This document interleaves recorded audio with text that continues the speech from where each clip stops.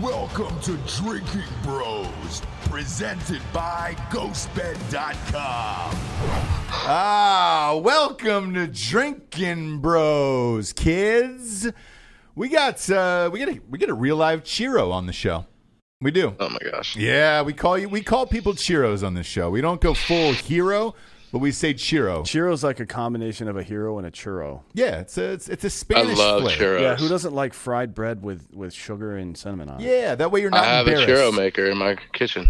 Do you really?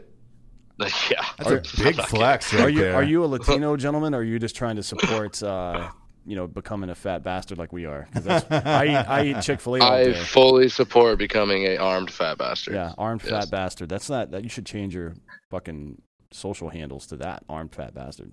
Yeah, you should. And unarmed fat bastard. You were disarming. Getting a lot of press over the last week for disarming. Dan, go into that video. We'll share it right here. Mark the time code, Giorgio. We'll share this video, and then we'd love for you to describe what happened here during the protest last week. Yeah, give it a sec, though. It could spread to some other nearby vehicles. Also a concern about that building that is nearby. And it appears as if there's some folks that are trying to... All right, it looks like there's some type of weapon there. We're going to break away from that shot there. Not sure who that person is, but obviously a very scary and fluid situation. All right, so we just saw this video of you snatching a gun out of somebody's hand. Explain to us what happened there. Well, do you want from the very beginning or just that video? Yeah, start from beginning. where your parents first fell in love. Where you were conceived. Yeah, where you were conceived and what the delivery was like, the whole thing. So there was a dumpster behind a bar, and Carrabba's. Yep. No, I think it was Wendy's and a strip mall. So it wasn't even a Wendy's with a standalone building. Somebody bought it was pre-Baconator era. Yeah. And then how old were you when you first read Anne Frank, the diary? Oh man, I read that in school, and I just made some very lewd comments about that the other day. We're big Frank fans over here. Yeah. So. When did you read that? Like 7th grade or some shit? Yeah, I don't remember. 6th grade. Changed my life. It made me start worrying about my privacy. Did it? Yeah. If somebody can actually get murdered in the Holocaust and still have their privacy violated by Westerners after that, I feel like, well, I'm done.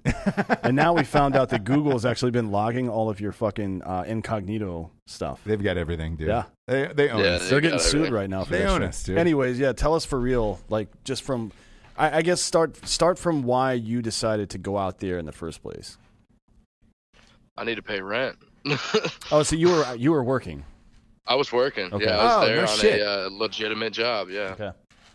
Can we ask what you were doing? Because I know you don't want to be identified, and I know you're not identified in this article. Coffee or Die did a really great piece on you last week. Yeah, they did.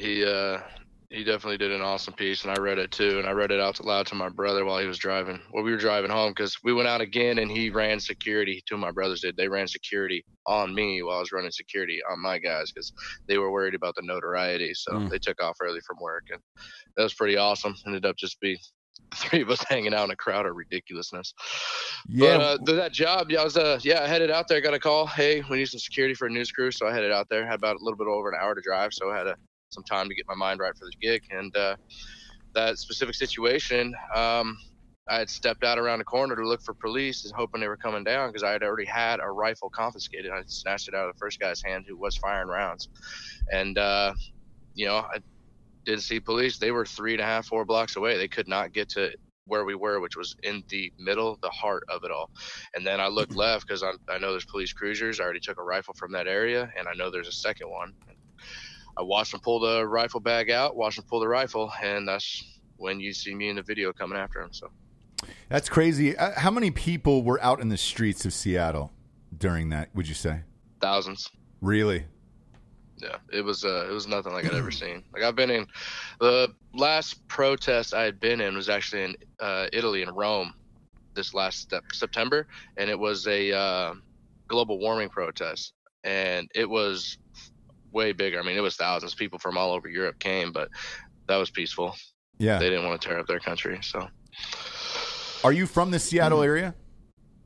No, not the area. I'm from Washington State. Grew up south of here. Gotcha. Because Seattle in particular, we always hear about these crazy protests and how crazy that city's become. I've got a fucking theory on this, and I want to run it by you two, and I want to run it by the audience. Please, because I cannot figure out that fucking city. Everybody has something crazy to say about Seattle. I think that this isn't just about Seattle. It's Oregon, and it's Antifa at large, and it's like young white liberal people. I think that they have oppression FOMO.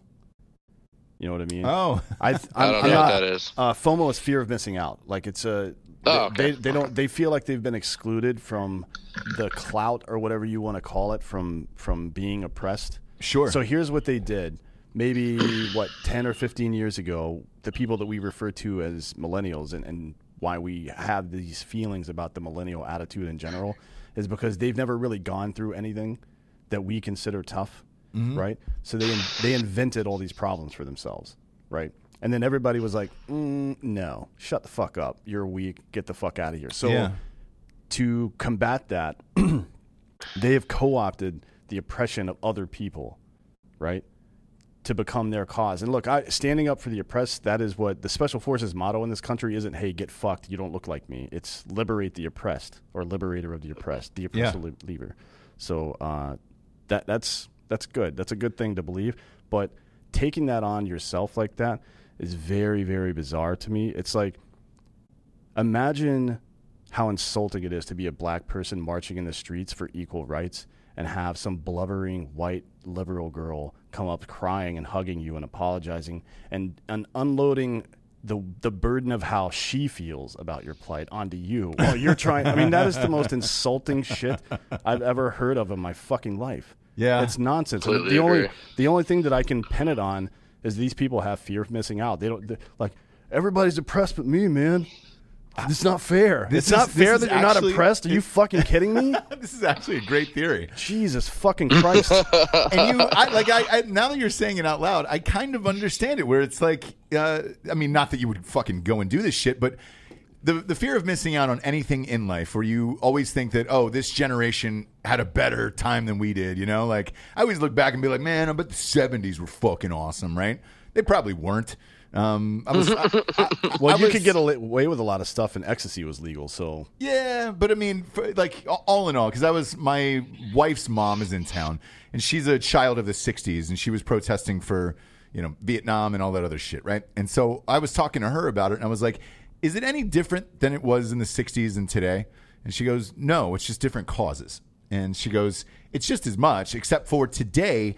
With the social media, with Twitter and everything, it is in your fucking face all day long.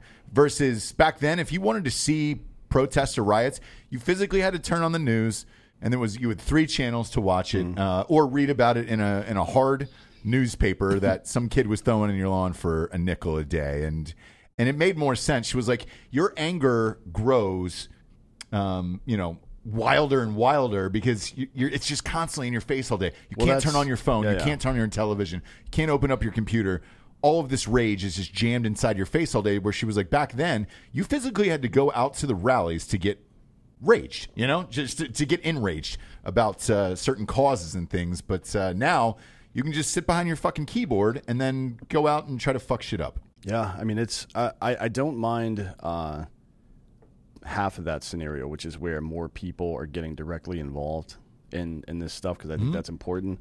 I've gotten a lot of good responses from the stuff we've been seeing, and I've gotten a lot of weird responses. The weird ones are people asking me why I'm more critical of like white conservative people and cops and things like that than I am of black protesters and the dumb shit that they believe, like the monolith that all cops are bad, or that's easy. Yeah, I mean, it's easy to figure that out. It's because they set a higher standard already, so you're going to expect them to sit to that higher standard.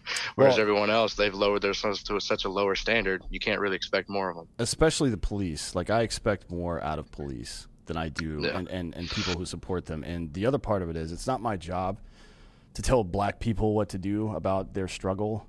You know what I mean? Like, look, it's up to black leaders to call people out for. It's up to people like John Jones, for example, who's doing that. Yeah. And there's thousands of these people that are doing this shit, to call out that community for doing the stupid shit they're doing. It's my job as somebody who, one, speaks primarily to a military first responder audience that leans conservative, and as somebody who is a former military member myself and has worked for the government and all this stuff, it's my job to explain what I understand about this situation to people who think more like I do, right? Because there's a lot of nuance here. It doesn't... If we all, like, imagine a bunch of cops hold a town hall and just have an instructional period for black people to tell them what they should be doing, and then they don't listen to anything and then they just leave. How do you think that's going to work out? It's going to work out the same way that that a black person yelling at some rural white person that's poor about their plight. You're not going to hear that shit. You know what I mean? Right. It's up to people in your own community to fucking take charge and find the balance here. Right? It's never going to happen if we're lining up on opposite sides and yelling at each other. Yeah, no, Doesn't make any sense. I completely agree. What was it like on the ground that day? Was there any Seattle? Yeah, was there any fear that you could get overrun? Because by all accounts, the police seemed like they were outnumbered in all of these cities. Was it like that in Seattle? Absolutely. It was. The police are outnumbered every single time one of these things happens. So what do you do when you're outnumbered? You have to at least show more force. And when something happens, you have to use that force. And that force is riot control devices like CS gas and riot armor and protection and riot shields, stuff like that. And they're doing what they can. I mean, these guys don't want to be out here either. They want everything to be a normal day, nice and safe. So right. They are in a situation where they chose to choose a job, you know, that's to protect and serve. And that's what they're out there trying to do. The only unfortunate thing is it's against our own people, you know, Americans, regardless of left wing, right wing, we're all part of the American bird. So it's just sad. But yeah, everything going on then that day, that Saturday, it wasn't the last day I was out there, was absolutely insane. And it was a riot. There were rioters and protesters, but it was definitely more violence and, you know, looting and all that kind of stuff happening. The other day I was out there, that was a protest, and that was actually awesome. Regardless of what I think for or against or anything, they were protesting, and the protesters, this is the most awesome thing I saw. They were pulling people out of the protest that were trying to escalate. They were taking those that were trying to, you know, attack the cops, get through the line or whatever, and they were pulling them out. They got a few swings in and they got them out of there. And I'm sitting there doing my job, and I'm like, that's fucking awesome right there. Like, that was great. They're policing their own, so maybe now they can get, you know, some semblance of what our law enforcement and you know, first responder communities are trying to do with everything, right? And how hard their job is, because it took 4 to 5 guys to get one guy away. So hopefully they take that as an example of, okay, what are these cops actually dealing with, and why can't we just sit down at the table and figure this out? Right. Yeah, there's a lot of back and forth over how to handle this stuff. I mean, I've worked in private security as well before, and one of the things you learn, particularly about if you're working on union sites, we actually had I worked in California. We had a blanket rule. If we were doing anything union related, we didn't show up with any kind of aggressive looking gear, just because of the history of that conflict. And I understand that when you're outnumbered fucking 50-1 as a police officer right now, that is a problematic thing, particularly in Seattle, where Antifa is all over the place and various other agitating retards are running around doing stupid shit all the time. Ultimately you have to protect yourself. But I feel like we're missing the mark on a lot of this stuff. Like, even last night or yesterday, some fucking dum-dum on the Buffalo Police Department pushed like a 78-year-old dude over on, cracked his fucking head open or some shit. Like, what are you doing, man? The entire world is watching you right now. At least presence of mind. Yeah, like the entire country at least is watching you. So how could you think that's okay? And then to me that's just the absence of leadership. You know what I mean? Like, some police sergeant that's on the ground out there, I don't give a fuck how much sleep you've had or if you're stressed out or anything. If you can't do the job, don't take the fucking job, man. Like, if you're an infantry guy too, you were in Marine Corps infantry, right? You were in 0311 or 03 something. 0311. 0311. So when we go out to fight, and one of your soldiers or one of your colleagues starts doing stupid shit, you yoke their ass up because you hem them up. Yeah, you're fucking us up, dude. And it's back to the point that I was making before about chastising your own people.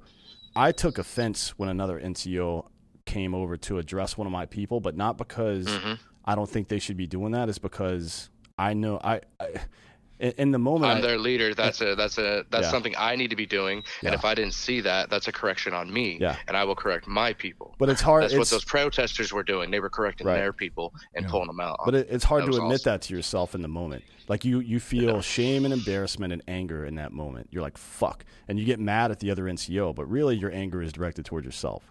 And I feel like a lot of people, we've talked about this throughout the week. I feel like a lot of people right now are kind of, like if you in the last 2 weeks, if you haven't heard someone say something and be like, you know what, I never thought of it that way, then you're failing yourself and you're failing your community by not. I got a message from another podcaster. Actually, he was the first podcaster years ago that I ever listened to, and he explained my situation in a way. It's like, and the first message I sent back was, "Holy shit, yeah, you're right. I didn't look at it that way. I didn't consider it that way." And well, do you care? Do you care to share what the communication was? Because I think people need to hear this stuff. You're gonna have to give me a second to find it. Yeah, take your time. Because I just think, again, it's up to everybody to kind of police your own folks. Yeah. All right. Oh shit, it's on another account. Are you are you on a mission right now? I'm sitting at home, brother. Are you? Well, because all right, so I mean, it's a balance there. My guys are pretty stretched thin, but now with this, and my bosses completely understand. I'm trying to media manage and build a platform to launch a business and get into the industry and do good things for my family and myself, and accomplish my dreams. But I'm still going out there and trying to take these jobs. It's a little hard when man, I cannot tell you what it's been like for me. I'm sure. So, I'm sure. Yeah, because we do these interviews all the time, and stories go viral, and then everybody wants a piece of you. Yeah. Everybody wants to sit down and chat with you. We're glad you spend some time with us today, and well, I appreciate it. I mean, honestly, I've explained it before. I'm one of those guys, like, if I have a notification on my phone, I need to clear it. Yeah. I cannot clear all these. And I'm getting back to everybody. I'm shooting these messages out, and I honestly, the comments are the most entertaining thing, but I'm in the messages because I feel like that's someone who took a little more time. But I mean, that's what I'm doing. Yeah. It's crazy, brother. And I mean, hopefully I can build it into a positive thing, and I'm trying to listen to the right people and follow my intuition on it. Yeah, for sure. By the way, to circle back on the Seattle thing, the population of Seattle City is about 700,000, and there are 1,400 or so sworn officers there. Oh, good luck. Yeah, that ratio is insane. All right, so this the message I got was it's about 480 to 1, by the way. That is ridiculous. All right, he said, we talk occasionally about the idea of understanding your mission. Some people were critical of why you did that and didn't get your principal out because they didn't understand that keeping your principal safe and inside the danger area was the mission. What you did was keeping with that mission. I think that's a good example of your numerous concepts and ideas.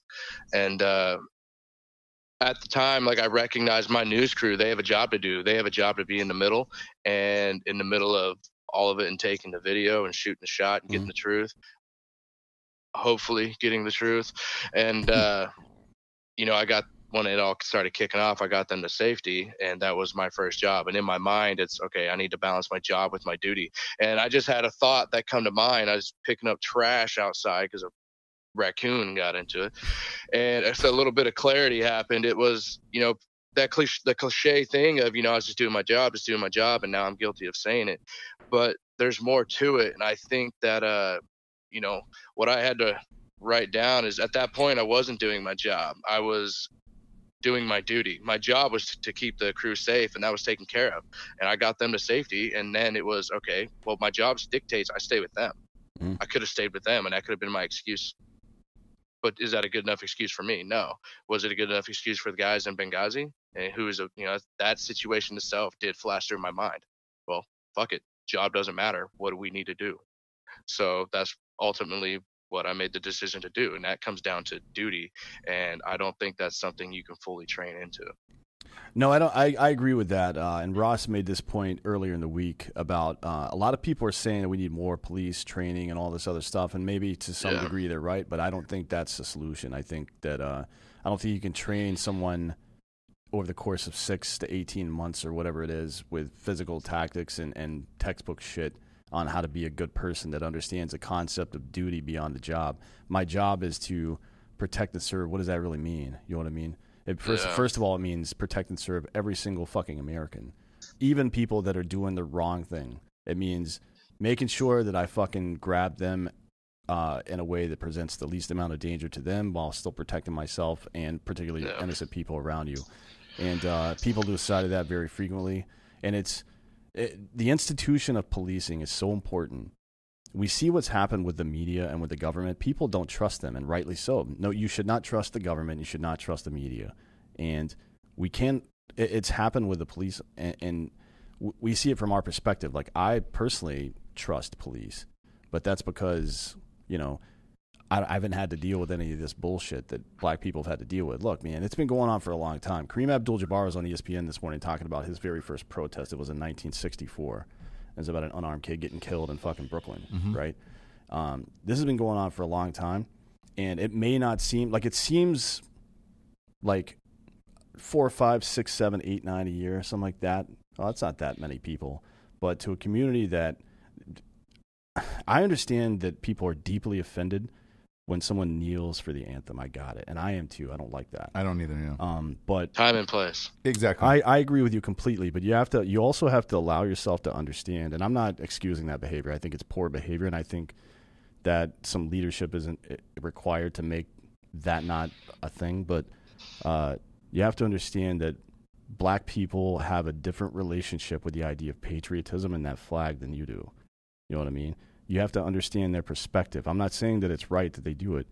What I'm saying is that if I truly believe if there's always going to be some assholes that do stupid shit. Like, I personally think Kaepernick is a fucking self-aggrandizing asshole. Yeah. But I think a lot of people who joined in with what he was doing were trying to do it for the right reasons, and they really tried to go out of their way to explain they weren't doing it to disrespect America or the troops or anything, although from their perspective, they failed to understand how deeply offensive that was.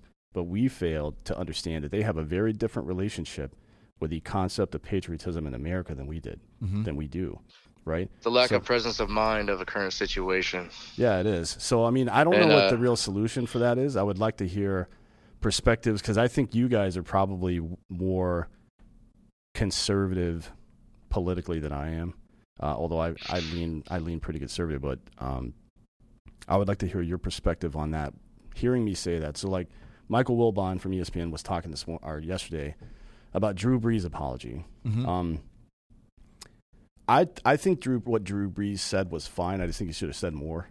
Like, I understand that you guys have a different relationship with the concept of patriotism than I do, but still, that is deeply offensive to me. That you should be able to say that out loud. I feel like you should be able to say that, and you should have to, because you have to confront the fact. If you don't have that, if he doesn't have that conversation with people in his locker room specifically, with like, I understand that you guys feel differently about this than I do, but that is deeply offensive to me, and if I react a certain way to it, it's because it is deeply offensive to me. Right. Just the same way that the way the police present themselves frequently is deeply offensive to you, right? Like, we both are allowed to be offended by things, but ultimately, if we want to live in this country together, we have to move past that shit and figure out a way to not be dicks to each other. Yeah, you know and I had this conversation about the Drew Brees sitch, where I had said to a friend of mine, I was like, man, it's bullshit the way Drew Brees is getting drugged for this. Yeah. Just because of what he believes in. And it was during an interview where some questions get clipped for time and everything else. Oh, yeah. It's not like he fucking called a press conference and just said, hey, I don't like this thing that happened 4 years ago. Yeah. That's not how it went down. And that's why everybody loves podcasts, because this just goes on forever. It's unedited, and congratulations, whatever you say, you say. Yeah. But you have plenty of time to do so. There is no time limits and there is no editing. What my friend had said back to me made sense, though. He said, you know, I don't necessarily think that people were mad about what he said. It's the time at which he said it. Because all of this was going down, that it was like a white guy jumping out saying, hey, man, I don't want to, you know, I hate kneeling on the flag and everything.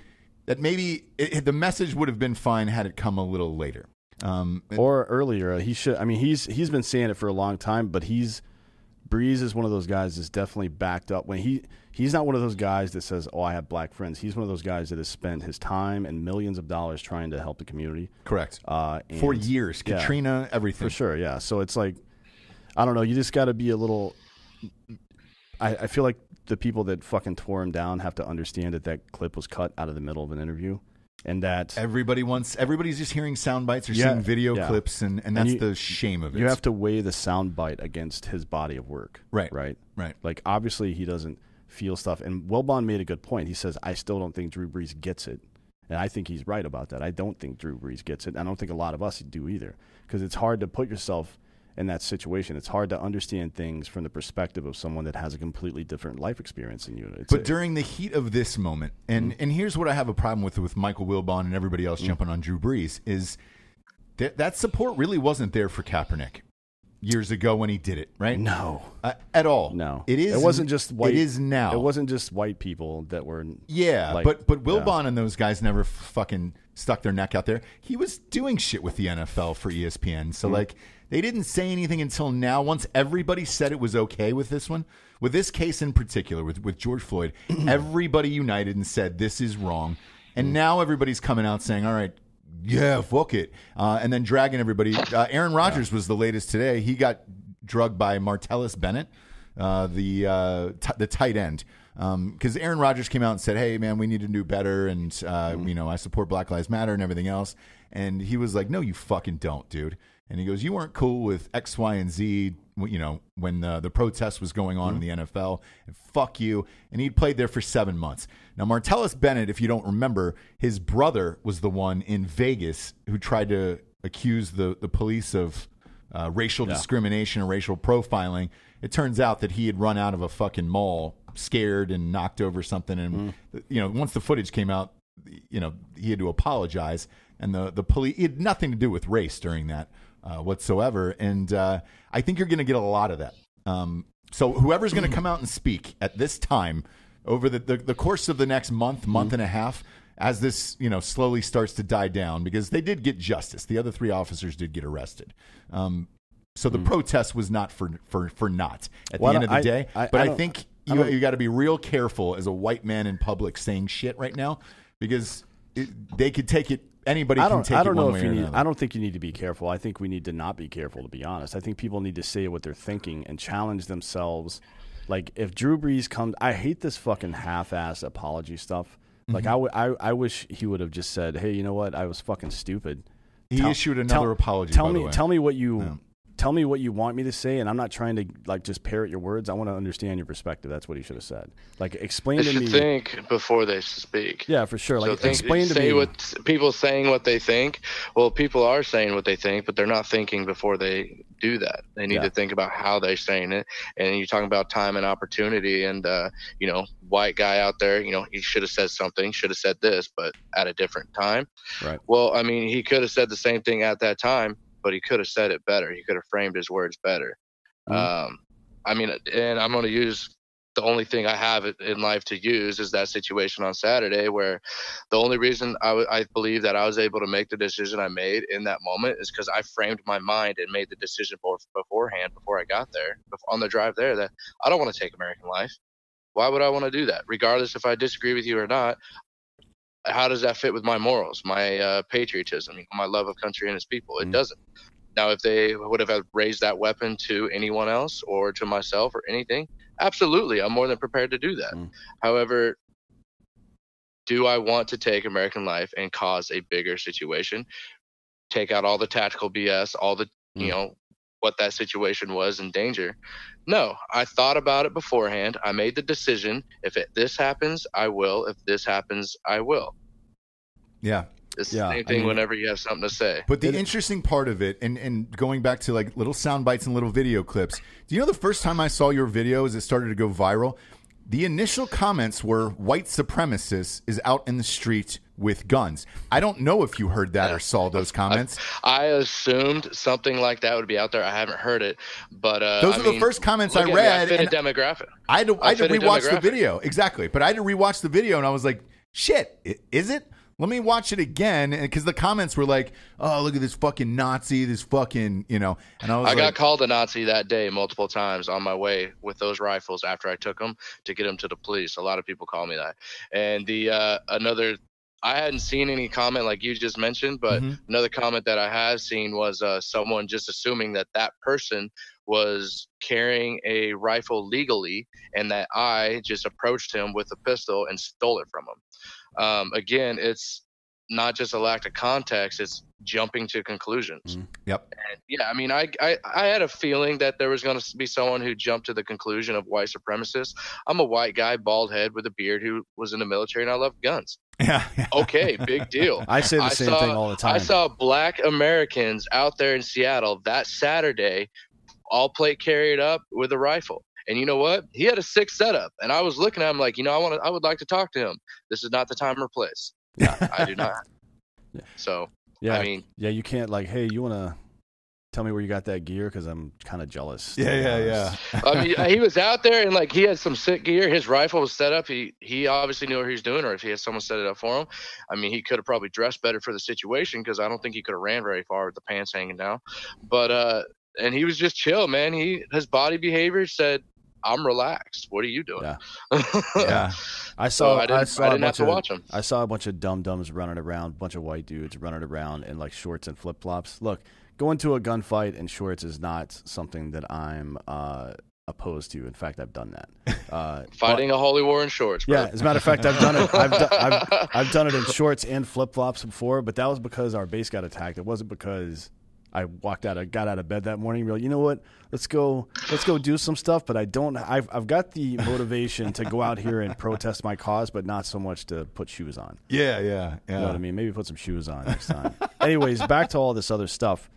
I feel like we need to make a lot better effort to understand each other. Like your situation is a great example of that. People see the way you look and see your actions in a vacuum in a very small window of time and make all of these assumptions about it. But really, you're a fucking veteran and a patriot and somebody that cares more about American life probably than your own life, and that applies to a lot of us. It applies to a lot of fucking cops because they're not doing it for the money, I'll tell you that. Yeah. These people feel deeply connected to their communities, and it's embarrassing to them the same way it is to you when bad shit happens, when other shitty cops do stuff. They feel deep embarrassment and anger and frustration over that, and people, when they're angry and frustrated, do stupid shit sometimes. On both sides. I would never excuse looting. I think that's the dumbest shit ever. You know it was everywhere, and honestly, I thought it was so petty and ridiculous, and it really drew the line on who's here for selflessness and who's here for selfishness. Yeah, I feel like I had people walk up in front of my news crew knocking on the windows of buildings trying to figure out if they could break it or not. I had one come up directly next to me like, why haven't we gotten here? And I just looked at him like, there's a news crew right here, dude. Be my guest. Yeah, do it. Yeah, I presence of mind again, you know? Did people on the ground know? Sorry to interrupt you, Dan. No, go ahead. Did people on the ground know that you were with a news crew? No, not before that moment, and I'm going to actually very confidently say not during and directly after that moment, and because they all thought we were undercover police. Yeah, that's what it looked like in the video. I thought either because I saw the white supremacist comments first, so I was like, all right, is he white supremacist? And then the way you were able to disarm that rifle so quickly, I was like, I think he's probably military. But I didn't see anybody to the right or left of you that you were protecting. I was by myself. Yeah, that you were protecting anyone. So when that video started to circulate, and good on everybody writing these articles about you, I didn't know. I didn't know one way or the other what you were doing there. And now, in proper context, this makes sense of like, all right, this is a trained professional who is there protecting a news crew. It is, and not but more just importantly than being a trained professional, he is someone that had the right attitude to be in that situation, right? It's use the amount of force necessary to get the job done. He didn't fucking pistol whip the guy. Right. He snatched the rifle out of his hand, rolled his eyes at the guy, and dumped the mag and fucking emptied the chamber. Yeah. Like, get out of here, you fucking turd. I knew. Okay, I haven't heard it put like that, and I mean, it's a little weird that it's about me, but it's pretty fucking funny. Yeah. I mean, that's essentially what I saw. As soon as you dumped the mag and cleared the chamber, I was like, oh, he's in the military. I told him to get the fuck out of here. I mean, I watched it in a clip. I know I did it. I had the pistol up. I had the rifle. I said, get the fuck out of here. And I flipped the pistol and told him to get out of here. I know this is like a complicated situation and everything, but I almost feel like we should start deputizing people that are protest leaders or something. Like Wyatt Earp, he deputized his buddies that he knew were capable to handle a situation that was going to be way out of his own hands. Yeah. Like honestly, I don't know what the solution is in that regard or what that would look like. I know there would be taking on a lot of liability by doing that. Huge liability. I get it, but overzealous. Like right now, BLM in New York announced yesterday that they're going to try to start their own armed, essentially police force that polices black neighborhoods, and two of their guys that are training these guys are former Special Forces operators. They're U.S. Army Special Forces operators, black guys that are training them to do whatever the fuck they're planning to do in their community. And I wonder if they just fit a terrorist organization right there. What's that now? They just place themselves in a terrorist organization if they plan to.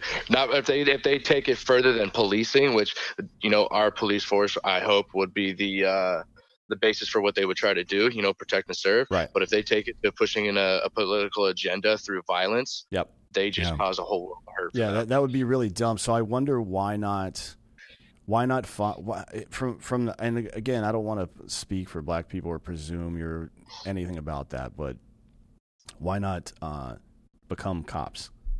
Yeah.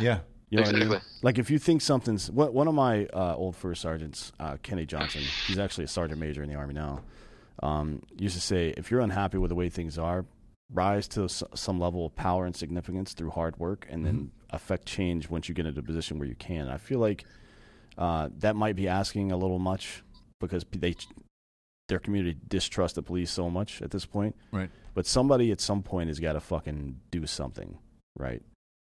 From our perspective, we can learn more and try to think outside of our own little vacuum. And from their perspective, you have to get directly involved. Either the plan is to tear down the system and we're going to go through some kind of war of some sort, or the plan is to rebuild the system and we do it together and become a part of it. Yeah, that's to me, those are the only two solutions. And can we back up and take a different scope that I think is really important? Yeah, fire away. If we back up from just the local cities and then our states and then our country and everything that's going on right now, that's absolutely horrible, and back up far enough to where you're looking at the a global scale and history, every great civilization for thousands of years since it's been recorded has fallen from within. It has not been others coming in and destroying it. And now you take a look at what's going on in our own country. What does that make us look like to others? Yeah. We're weak. We're divided. Now's the time to come at us, which I don't know about you, but one of the scariest things to me is our country being invaded, because not just like the fight, like that fight's going to be on. Absolutely. I have no doubt about that. But, and that honestly, I think would unite all the division we have. However, why would I want my country invaded? Well, it goes back to a lot of people say I want September 12th without September 11th. I don't know if that's possible, right? But I agree with you. I think it behooves all of us. You believe what you believe, right? You have your standards and you grew up the way you did, and you believe X, Y, Z about the flag, about patriotism, about criminal justice, about police and their role. And this is from both sides of the aisle. Everybody believes something a little bit different, but I feel like we all believe. And if you don't, you should. We all believe that everybody should be afforded the same rights and everybody should be protected in the same way. And if you don't believe that, to be honest, first of all, if you're wearing a uniform, fucking get rid of it because you don't deserve to wear it. And secondly, don't walk around calling yourself a patriot if you don't believe that. If justice isn't for everyone, then it doesn't exist for anyone, right? Because the definition of justice is, an even playing scale for everybody. And it's even supposed to be blind, yeah, exactly. So if you don't believe in justice for everyone, then first of all, just remove yourself completely from the conversation because you're not a patriot at all. If you do believe in justice for everyone and you disagree with a group of people who feels oppressed that they're not oppressed or not, then you really got to jump in there and start looking into stuff, right? No one's got all the answers, but you at least have to be willing. And again, I'm not criticizing the protest side because that's not my community. I'm talking about myself and about all of us. We have to be able to look at this from an objective viewpoint and see issues that exist and try to find solutions. There's no version of this that works where we give up and don't find a solution. There has to be a solution. Period. Well, I mean, I would argue something you said. You said it's not your community. I would argue and say it is your community. It's Americans. That's our community. It is, right? Our unity lies in our own borders and those we send outside our borders, and we have allies with. I would argue and say that people need to start looking at the bigger picture. It's shop locally, act globally is essentially what it is for a community. Yeah, for sure. And if you truly believe that, then I mean, think about it as a family, I guess. If somebody is being a dick to exactly how it should be thought of. Yeah, if somebody's being a dick to somebody in your family, you're going to step up and do something, even if it's somebody else in your family. You know what I mean? Yeah. Like if it's correcting your peers. It's correcting the protesters, pulling out the rioters. Yeah. And there's been a lot of that. I mean, look, it doesn't take a whole lot of people to riot to make it look like everyone's rioting. And it doesn't take a whole lot of cops being fucking pieces of shit to make it look like all cops are pieces of shit. But that's only because human beings are narrow-minded and stupid, right? I think it comes down to a survival instinct. We notice what's wrong and what's dangerous, and that's going to stand out more because we need to learn how to react to that. Everything else is just noise that is nothing. Yeah. So you have one person acting a fool, causing threat. I saw a person pull a rifle in a city, in a street full of hundreds, and hundreds scattered from that one person. Yeah. So. Yeah, there's gravity to danger. Absolutely. Yeah. It's true, and it's and I feel like equivocating, like just like we can't make excuses for shitty cops or dumb ideology that we've had for a long time, protesters can't equivocate when it comes to rioters. Mm-hmm. Like you have to clearly, just because like I'm not going to get into white privilege or any of that nonsense, but just because we're in a better position right now than they are means that we need to be a little bit more careful about the way we talk about things and the way we listen and the way we act, right? Just like it's heated over there on the protest side, you need to be careful who you associate yourself with. You need to make sure that you're not equivocating on something just because it might make your point look bad. You know what I mean? Mm-hmm. Like if it makes your point look better in the end, and it's more effective if this shit happens. If people are starting to do dumb shit and you fucking slap them and get them out of there. That's what helps everybody move along. So this is a challenge to everyone to make sure that you're policing your community, both the people that look like you and the people that don't. I'm really happy to see these young black kids fucking slapping the fuck out of Antifa dudes. Mm-hmm. Like there was I don't know who posted it, but there was a dude a dude went live on Instagram last night. Black kid, and he was with his friends. They were out there protesting. I can't remember what city it was in, but there's two fucking white kids walking next to him, like talking all this shit. So he turns the camera on himself with them in the background. And he goes, "Hey, these motherfuckers aren't with us. Yeah, like they're the ones trying to instigate and cause shit. We're just trying to protest." And they're like, "Don't film us." They're fucking white kids in all black with masks pulled over their face. That's the MO. Like you're a fucking coward, dude. How bad is it out there in Seattle for Antifa? It seems like it's the heartland for Antifa. It seems like Seattle and Portland are pretty heavy, yeah. And from what I saw, they just because they show up in numbers and they cause the violence. Like I said, that's going to stand out more. People tend to stay away. So I mean, it's pretty bad. However, I'm not gonna. I don't know much about all this. I just know what I see and what I observe and the actions that take place around me. So. Gotcha. I didn't know if you were briefed on it beforehand. Like before you take these gigs. If they go in and tell you, hey, man, so-and-so is going to be showing up at this. We had a Milo Yiannopoulos' bodyguard on, and again, veteran. And he said, hey, man, we were briefed on it before we go to certain places, who's going to be there and why. I didn't know if the news that you were working for gets that info before they go out on remote. They do, and we did. I did make sure to have a brief conversation about all that and what was going on. So we were aware that there was going to be some of that going on, but me and the rest of the guys that I work with we were all out there, and we had our own form of communication going on from what we see, a little more experienced eyes out there talking about what's going on. The other day when I was out there were people with melee weapons at one point individuals slipping in from the back of the crowd, weaving into the front. And when several of us saw that, it went through our line of communication, and we pulled our crews out. But I mean, the protesters did awesome, and they handled that situation, and it was great. Well, look, I mean, for you and for most police officers, it is going to be really, really difficult to distinguish between someone's there to cause trouble and someone who's there. It's an insurgency. It's we've dealt with this shit for 20 goddamn years now. The concept of insurgency, where the enemy looks like the fucking your friend, right? Mm-hmm. And it's we've had so much. But how many raids have you been on where your platoon leader or whomever it was, your captain, is like, hey, people live here. Let's fucking remember that we're here to help these people and kill shitheads and not fucking ruin their lives, not ruin good people's lives. It's a delicate balance. And to be honest, the only way we were ever successful was when the community got involved. Like protesters out there, cops are depending on you to do the right shit. They need you as much as you need them when you're fucking when somebody breaks into your house. Right. You know what I mean?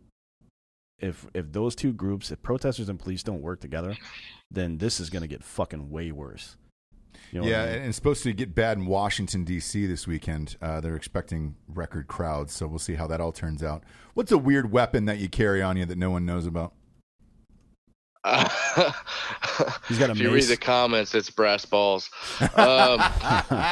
I got a set of those too, my man. I've been asked all kinds of weird questions about my underwear lately.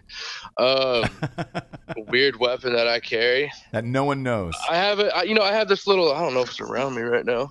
I don't think it is. I don't even know what company makes it. I have this little tiny glass breaker and tiny knife thing that I keep in a place. And so if something happens, why are you cagey about where you keep it? Yeah. Is it shoved up your dick hole or something? What's going on here? You keystern it? Is that in the prison wallet? There's just some things you learn to do, and you should probably do them privately. No, it's I had several melee weapons on me that were discreet, and then my goal that day was to be as gray man as possible, and that was exactly what I wanted to do. And I knew the hardest thing about that was going to be my own smart ass comments in my mind coming out of my mouth. So I made sure, I told myself, there's going to be a lot of people here I don't agree with. There's going to be a lot of things I see in here I don't agree with. Just shut the fuck up and get through it. Yeah. So that's what I did. And but I don't know, man. I was carrying my Glock 19 Gen 5 with a Surefire, but I carried it in my bag because bumping into hundreds of people, people noticed I had mag holsters on my side. Mm-hmm. So I didn't want a pistol to be out there. And honestly, think about it. How hard is it someone to walk up to you, grab your jacket, pull it up, and rip your pistol from you? Yeah, especially at that point, they just took control. So I chose to go through my bag. Yeah. Yeah. So I chose to go through my bag, and you know what? I was very fortunate that it looked out for me. I was very unfortunate the next day because one strap on a shoulder for like 12 hours is not a good idea. But yeah, I would say the most important thing out there is I framed my mind before I went into that day. And I think that is something that needs to be out there a lot more, consciously. That's awesome. Well, look, this is the point in the show we get to the Drinkin Bro of the week, which is someone who has inspired you or helped you become the person you are today. Who'd you like to give the Drinkin Bro of the week to? Holy heck. Wish I prepped for that one. Crap. So I'm going to tell you a little story. Right after this situation happened and after I got to my car, I shot a message to a hero of mine, and it's probably kind of lame, but Travis Haley. Okay. Straight up. Travis Haley and his company, Haley Strategic, since I was in the Marine Corps and all the way through now, his philosophy on being a responsibly armed citizen and training, that, and along with the, being a volunteer, who Kalen Wojcik, he teaches greatly. You got to seek more training, and if you're a volunteer, you take on that responsibility. So I'm going to do 2 training bros. Yeah. That has such a big influence on that situation. And when I shot him a message, I said, you have no idea how much your philosophy and your training came into this moment, being a responsibly armed citizen, because they weren't, and they had armed themselves. But I saw the situation where they didn't know what they were doing. I could frighten these guys and get this from them. And I shot him a message with a screenshot of the newsreel, and him, and I talked to Kaylin the other day, and I've never fanboyed so hard, and I was exhausted after that. It was amazing. So I would definitely say those two, definitely, 100%. That's great Drinkin Bros of the week to me. Yeah, and we really appreciate you being out there, putting your ass on the line and keeping people safe and shit. I mean, there's a lot of folks out there that are. Everybody's pretty stressed out. A lot of people are letting their anger and fear get the better of them, and I'm glad to see that you're setting a good example on a national level at this point. I know that seems surreal to you probably right now, but a lot of eyeballs are on a lot of fucking people right now, and it's important. It's not national. It's worldwide. I've had people hit me up from France, Czechoslovakia, United Kingdom, Australia, Argentina, Peru, Mexico, Canada, Russia, and several other countries I can't come to mind, but it's overwhelming. Like, just the support that just flew in, and it's from both sides. I can go in there and look at the thank you for not taking these guys live, and I'll look at their page, and it's clear that they would have been one of the ones out there protesting or even rioting. And I'm getting floods to my DM saying thank you for not taking our lives and doing it responsibly. But not every situation is going to be as specific like that. That was a very unique situation. I was able to take those rifles. Snatch those rifles. Where can everybody find you on social media, or do you want people to find you on social media, more importantly? Actually, I would like people to find me in 2 different places on social media, if I may. Yeah, go ahead. To get directly to me, it's Instagram _shooter_Rugi Rugi is RUGHI. That is directly to me, and what I'm trying to do, launch this platform of a business into the community, and hopefully I don't feel I have a place to be, but I got put there, be a good example and speak for unity for America and presence of mind and thinking before acting and speaking. The other one is a project I've been sitting on that's now kind of taken off. Firewatch Official on Instagram. It's a place for veterans of active duty, military, law enforcement, first responders to come to and put their own individual stories on completely anonymously, or if they want to be recognized, so they can have a positive place to go to on social media. I mean, it's just click over. How often are we all on our phones, right? Yeah. And now you're in a positive space where you can read and relate to others. And a friend of mine who takes that mission very seriously, he's running that for me at the time because I got so much going on. So you hit him up, and things will be great. Things will hopefully take off and do good things for our community. And I mean that by us Americans. Hell yeah. Hey man, thanks for being on the show, dude. Fantastic dude. Fantastic selfless act. So yeah. I mean, look, there's a lot of, again, people are really stressed out right now, and a lot of people are making bad decisions. And, I think we're getting, I hope we turn a corner where we start listening a little bit more. I'm tired of preaching about this shit. Although the response to the things that we've been saying have largely been positive. I feel like people genuinely want to do the right thing. And I feel like, the bullshit that we've allowed ourselves to believe over the last gajillion years or whatever stops us from doing it. The fight or flight. I mean, there's a lot of stuff that is out of our control on a large scope that affects the way we think about things day to day, but you have to, face those things and tackle them, and then go out there and do the right thing, even when it doesn't necessarily benefit you directly. You know what I mean? Like from a safety perspective, in that situation, I think you can tell when somebody's a little bitch, frankly, and just snatch the gun away from them. But, all right, that's I mean, I could tell by looking at them. They were also firearms instruction. I mean, as Marine and military, how many times have you had to snatch a rifle from someone who you knew was either in a headspace where they weren't going to do anything or couldn't, or they didn't know what they were doing? So violence of action took over and done. Yeah, but that could have gone. That could have been a much different situation. Yes, it could have. And it could have been a much different situation if that person had been I don't know, better with the weapon system, and it could have been a much different situation if you were some unnecessarily aggressive shitbag, right? A lot of stuff could have gone wrong there, and I again appreciate the example that you set by your actions, but also by your attitude, considering people who disagree with you part of your community as well, because that's very important to us. Absolutely. Thank you for your time today, sir. We greatly appreciate it. I appreciate it as well, and thank you for having me on. It's been a good ride. Absolutely. Take care, buddy. You as well. Good dude, man. Yeah, I like him. Yeah, it's there is great people in America. You know what I'm saying? Mm-hmm. There is great people out there trying to do good deeds. Dan, we got some sponsors who pay for this whole shit wagon to be on the air. But after that, I kind of want to chat about what's going on in Washington, D.C., and more importantly, in the stock market as well, because I don't understand these numbers and what's happening. Why right they're now. Up, you mean? Way up. Yeah. Like through the roof. And I kind of want to get your take on it and what's going to happen with the economy. Because right now, man, we're recording this on a Friday right now. I'm going to go ahead and look up the market numbers. It's up 800 points right now today. Yeah, it's back up to 27,000. 27,000 already, which is the fastest recovery in history so far. Yeah, but you got to kind of expect that. If there's a pandemic that shuts off business and then people start to go back to business, obviously there's going to be a huge rebound. I think if things go back to about the same levels they were before, that will demonstrate that Trump's economic policies I think will validate them. Right? I do too, and I want to get your thoughts on it. Obviously, look, we had a guest, and we do have sponsors who pay for this show to be on the air, and we're super grateful to them. First and foremost, ghostbed.com/Drinkin Bros.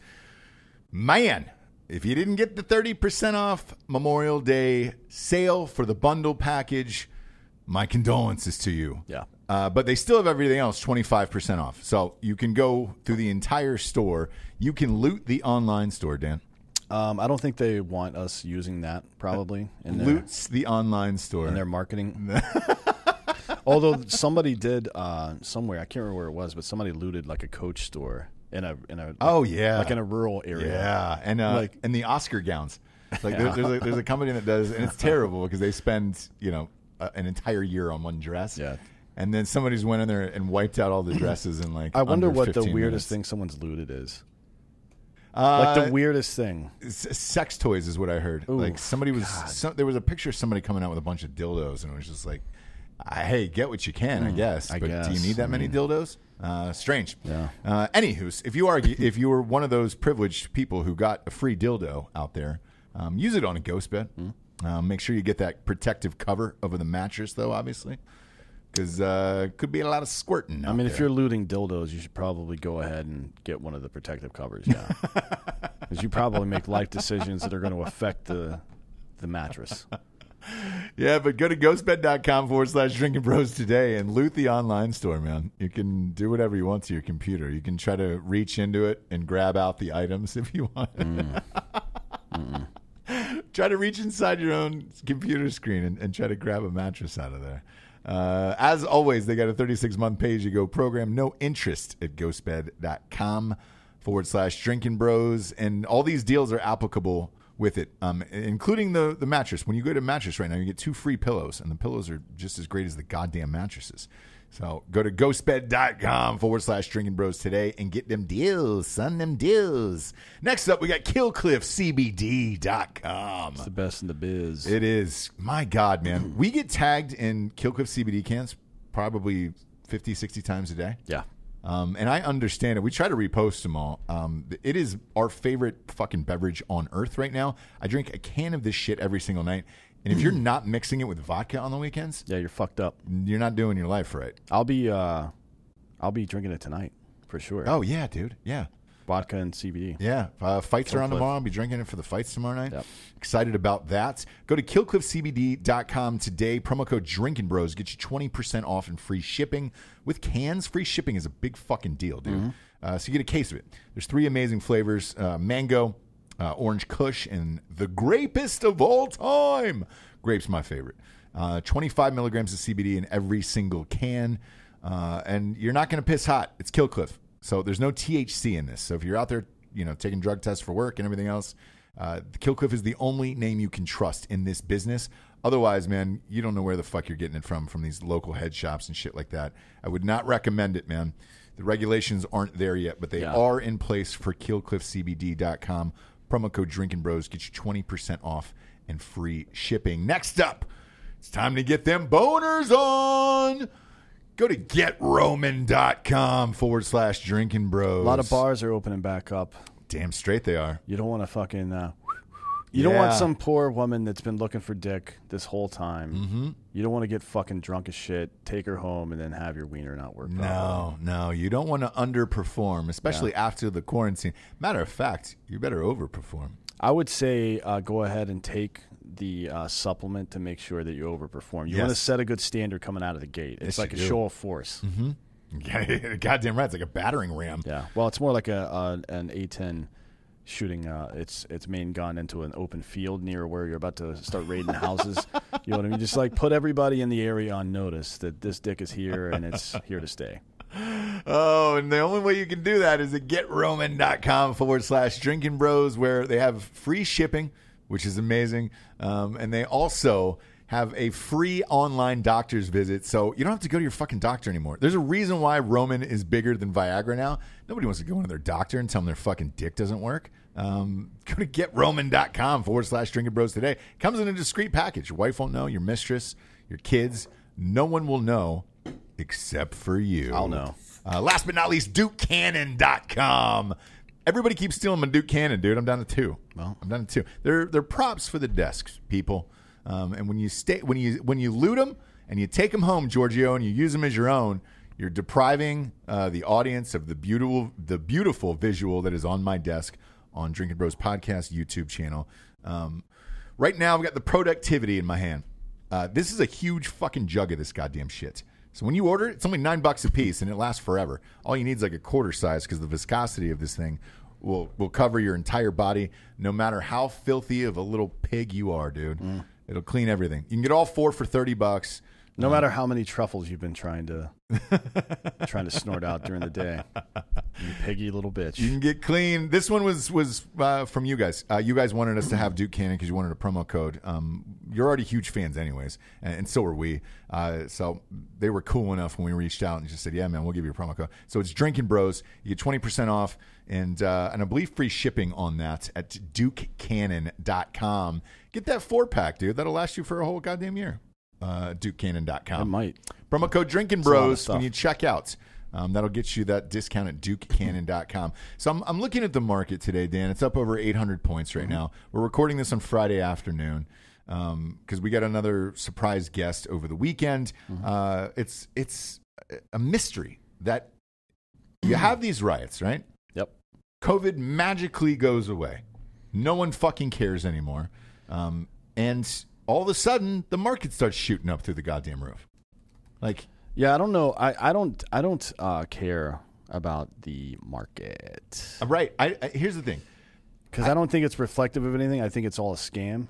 I think it's a money washing station for rich people. Yeah, and I don't believe it. I think it's like it's like in my opinion, it seems like one of those criminal enterprises. Like if you watch Peaky Blinders, for example, these guys own a horse racing facility, and what they do is they'll build up a horse so it looks good, everybody bets on it, and then the horse loses, right? I think it's a fucking scam, to be honest. I think that there's price fixing going on. I think that there's insider trading, particularly within our own government, that's happening. As a matter of fact, we just saw price fixing with chicken. Yeah. For fuck's sake. Yeah. If you think they'll fuck with your food supply, but they won't fuck with your money market, you're out of your goddamn mind. I think this is all smoke and mirrors, to be honest. And I think the reason it's going back up now is because this is what the media and the government want. They want you divided. They want you mad at you, so nobody's mad at me. Like if you imagine walking into a room and everybody's pissed off at you, but you can start a fight. You can distract them by starting a fight with 2 other people. That's exactly what they fucking do every single goddamn time. Remember the last time there were massive riots like this? Yes. 2016 in July. Yeah. It was 4 years ago, almost to the month. Crazy. It's weird how that works, isn't it? But it's not weird. It's not weird. When something happened once, it's like, oh, that's weird. Could be a coincidence. When it happens a second time, that is what we like to call proof or evidence. Do not trust your government. They are not on your side. Politicians are scumbags, and so is the media. Yeah, so I'm looking at these numbers, and I'm like, shit. It's tough to say fuck the market, in my opinion, and in that it's all for rich people, because there's a lot of people out there with 401ks at their jobs, and their money goes into the market, and oftentimes they can't pull it until they retire. But this is you realize that that's the same thing that the government does with your taxes, right? Mm-hmm. Like if you're getting a huge tax refund, if you're getting like a $4,000 or $5,000 tax refund at the end of the year, that means the government held in escrow $4,000 or $5,000 of your dollars that you could have invested on your own, and they invested it and made 10x that amount of money on it, and then they just gave you back the fucking scraps. You're loaning money to the government, and in this case, your 401k is loaning money to rich assholes for them to make money off it. Now, if it's mutually beneficial and you also make money off of it, maybe that's a fine deal to have. And if you want to play the market, act like you're a rich person, think like a rich person. You know what I mean? You can still take advantage. Just because it's corrupt doesn't mean you can't take advantage of it. I don't mean to say that at all. You can absolutely take advantage of it and make money. Yeah, because like a lot of these companies are set up where they match 401ks. So, depending upon how much you put in per month, and you can double it. Maybe not now, but they were before this pandemic. Obviously, we only got about 10 people working here, so we don't have shit like that. No. But, it's good for a lot of working Americans who, look, man, this is a lot of people's retirement too. So that's interesting to see, and especially as we get closer and closer to this election. The other number that I wanted to chat with you about was the unemployment number. Yeah, the jobs number came down. Whew. Look, the reported number I think was somewhere in the 14-ish range, but the real number, because it seems like a lot of people who were actually laid off were being reported as just not currently working, but they still had their job. Yeah, because there was confusion about that. I don't think it was intentional or anything like that, but the real number was probably somewhere more like 17 to 19%, and it's now down to like 12-ish, 12.5, give or take. Yeah, I mean, let's see. It's definitely decreased, and to be honest, if things do continue to trend like this, and the Dow continues to stretch up towards 30,000 again, I think it was at 29 before all this started. It was, yeah. If it continues to stretch north and all these jobs start to come back and stuff like that, I definitely think that look in January and February, everybody was talking about the economy is so strong because of Trump's economic policies that it's going to be very hard to beat him. And I think that he can definitely get that back. If this trend continues, he can definitely get that part of it back. I don't think he's handling this protest stuff all that well, but I think the economic part, and that's what people vote on, by the way. It is. Like, people vote on the economy. That's my biggest factor, to be honest with you. Yeah. And because I hear this all the time about, Obama was on the other day, right, for 15 minutes, and they were like, "Oh God, I wish he was our president again." Look, he's a great orator, and I'm not going to take that away from him. However, financially, I like these policies better. Therefore, I'm going to go vote for fucking Trump this fall. Well, look, it's that simple. To me. As much as I, and again, we talked about this during the interview, but as much as I rail on white conservatives, that's because you're my people. That's who I identify with. I believe in conservative economic stuff, and I'm white. That's why I'm trying to take care of my own folks here and get messaging out. I'm not like anti-white conservative. That's what I am. Yeah. So it's like I believe in that ideology, and to a large degree. I think that the way that Democrats handle the economy is fucking ludicrous. It's not. It's a pipe dream. It's like if you're sitting in a fucking business meeting and somebody's like, "Oh yeah, that is a good idea that you just said," and then you start running numbers, like, actually, this is fucked. Like, it seems like a good idea, but once you expose it a little bit, like, no, this can't work. Mm-hmm. Usually what people will do, like, oh yeah, it won't work. Let's just go with your thing. But not here. Here we're like, oh no, fuck you, man. We can't do that. That's cruel. Yeah. It's not cruel, man. The concept of trickle down economics has been disproven. I don't think that that's a thing. And the idea of it is kind of insulting. Like, we're going to make a lot of money, and whatever scraps fall off, that'll help you guys too, right? Yeah. Like, just the idea of that is very insulting. I think it's all psychological. It is, yeah. They identify so heavily with one side or the other, but ultimately it's math. Like, conservative economic policies work better. Period. It's not. I don't think that's even up for debate anymore. According to the left, it is. But I'm going to read these jobs numbers here. Non-farm payroll rose 2.5 million after a plunge in 20.7 million in April, and let's see, which means we're about 10 to 12% back from where we were over the course of Correct. So the last 2 weeks that things have opened back up. That's a good rate. That's the next stat here. Is the Labor Department? Their closely watched their employment report on Friday also showed the jobless rate falling to 13.3% from 14.7 in April. That is a post-World War II high. Yeah, it is. And here I want to address another thing right quick. I was watching one of somebody actually shared it with me. One of David Harris Jr.'s posts this morning. And he was just kind of challenging, like a lot of people. What Mattis said the other day about how Trump is the most divisive president in history or in his lifetime or whatever the fuck.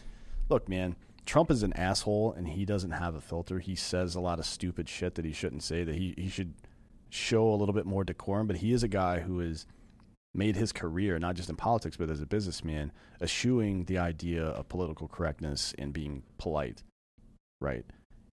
And pushing his policy instead, which he believes works, and he's demonstrated they do work, at least economically. And no president has been better economically for black people in the history of this country than Donald Trump. No. I'm not a Donald Trump fan, but those are the fucking stats here, motherfucker. I mean, you gotta, if we're gonna ask people, again, I say this all the time, but if we're gonna ask people to believe us when we talk, and when I say us, I mean people who don't necessarily care for the way he talks, and then people who, support him outright. Everybody, you have to admit when something is reality. This is reality. No president economically has ever been better for black people than Donald Trump, period. Yes. So that idea that he's the most divisive and racist, that he's racist, like, get fucked. It's man. Crazy. Donald Trump is an angry old rich white dude. So yeah, he's probably going to say some shit that sounds racist sometimes. He's going to be he lacks empathy to a large degree, but his performance economically is not a matter of debate. I don't think it is. How he handles the protest stuff and the strong language sometimes I think is problematic, but the economy stuff, you can't bring that up right now. And to be honest, if it continues to trend upward like this, what I said yesterday about him being in peril of losing the election, no way. Because maybe if the Democrats had a better candidate than Joe Biden, it would be possible. But if the economy trends upward, I don't think the social unrest will matter at all. To be honest. I don't either. And it's, again, we're far enough away from the election that he'll have time to distance himself from what he did and didn't do. But it would be super nice if he did some things. Absolutely. I mean, but Biden's been invisible too. He's in like a fucking cryo chamber. This should have been his moment. They're going to roll him shine. out November 2nd. He's still going to have frost on his earlobes. You know what I mean? That fucking dum-dum. Him and Ted Williams and Walt Disney's here's the difference. I think that Joe Biden is genuinely racist. I don't believe a lot of the Republican talking points on race relations and stuff, and that because some people believe that the idea of affirmative action is intrinsically racist because it presumes that these people can't help themselves, right? Mm-hmm. That's not true. It's just recognizing the gap. Like, we started earlier than them because they had we have a 400-year head start, essentially, is the premise. And I agree with that. That's a fact. But the idea that you have to, I honestly think that these liberal people look down their nose like, oh, these poor black people. They just can't help themselves. No, all they want is a fucking shovel so they can dig some holes for themselves, man. They just want the tools to be able to do the shit. Right. Don't fucking patronize them. Like, the Democratic Party has been... Forget about all the KKK shit that they flip-flopped on in the 60s and finally started coming around on that. Yeah. Forget about all that shit. Just think about their economic policies and the effect they've had on the black community. These people don't care about the black community. No. I don't know if Donald Trump does or not, but he cares. He has a lot of his ego and pride is wrapped up and making sure he is the best economic president ever because he sees himself as a businessman. I don't know about ever from my perspective, but he's doing a pretty goddamn good job economically. Yeah. Like, you can't, if a guy's doing good shit for you, it's like the Drew Brees thing we talked about earlier. Maybe he's a little tone deaf, maybe. Yeah. But his actions don't tell the same story that his off-color comments do. And I'm the same way. I say a lot of fucked up shit. I troll people unnecessarily all the time, even if it's only me that knows it. Yeah. And I laugh at home to myself. But if you need help, I will fucking help you all the time. I'm like actually a super kind person, but I'd like to fuck with people so much, and I don't care if you get offended. You know what I mean? So I understand that plight, and I don't understand why we can't get our arms around that idea that just because he's cranky, old, doesn't care about, political decorum, that he's somehow evil. Donald Trump is not evil. Right. He just wants to do his thing, and it's economically works. So far, so we'll see if this continues. I hope so, because I hope the best for America. I want all my friends working. I want everybody to be rich and happy, and whatever their dreams are, I want them to accomplish. Well, if you've got a list of goals that you want to accomplish, you have to pick leaders that can best accomplish those goals. I don't think there's a president out there like Obama couldn't do it, right? And George Bush was relatively kind and outspoken. He's even recently about making sure that every American is taken care of.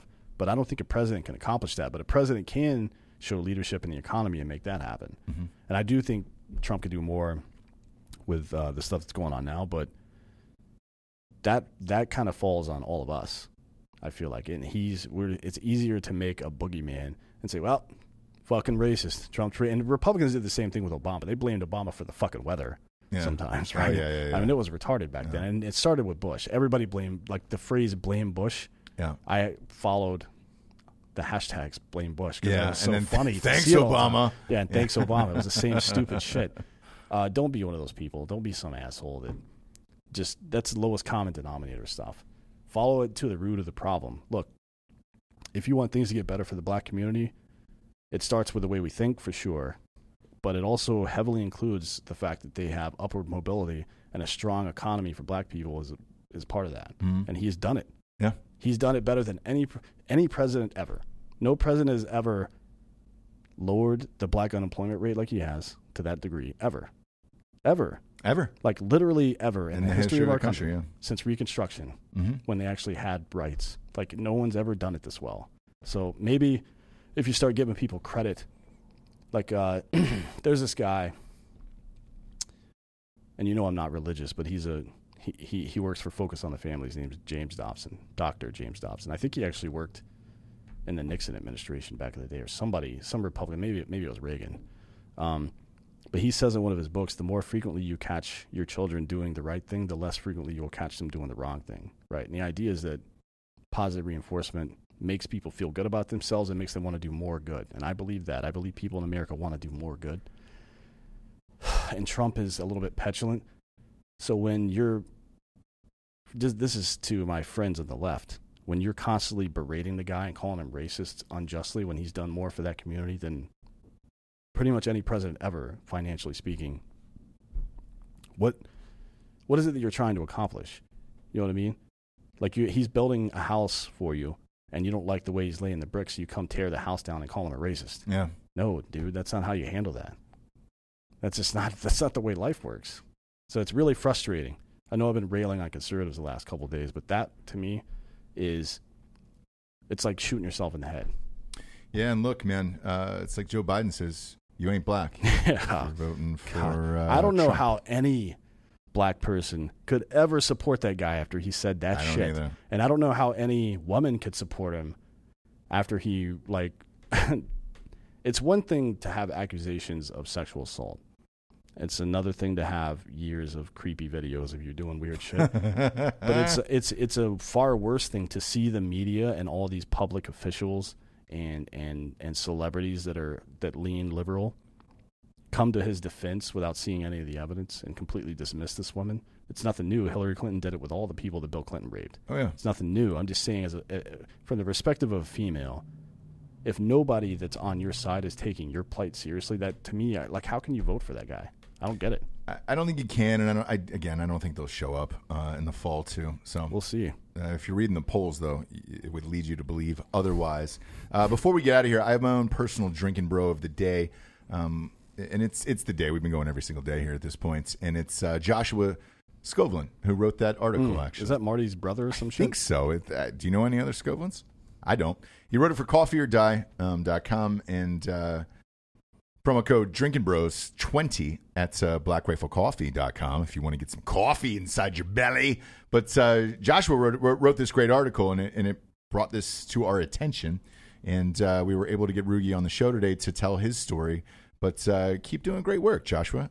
You're a fantastic writer, man. I enjoyed this piece. And check out coffeeordie.com. It has to be Marty's brother. Marty is a great fucking writer. Or his cousin or something. Marty's a great fucking writer. Yeah, he is. Marty Skovlin. But thanks for tuning in, kids. We got a fun one tomorrow. We got Kirill on the show tomorrow, who's always fucking hilarious. Smoking weed in L.A., talking shop. So tune in for that one. And we're here Monday through Saturday with you on all of the fucking dials. We might have a surprise show, but it might air before this, actually. Georgie, I'll tell you about it here in a second. We never know. We never know. And that's the beauty of it, man. We get calls out of nowhere, and it's just like, hey, I love the show. Can I be on? It's like, yeah, come on in. Come on in. For D'Anthony Holloway, I'm Ross Patterson. This is the Drinkin Bros. Good night, everyone.